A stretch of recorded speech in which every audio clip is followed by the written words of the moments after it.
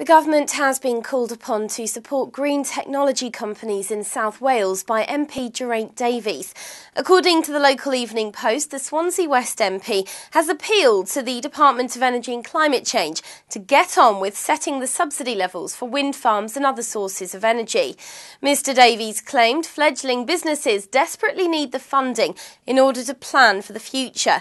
The MP stated these companies have genuine export opportunities, so it's important that we get ahead on this, and any dithering or indecision on the government's part will only serve to undermine investor confidence.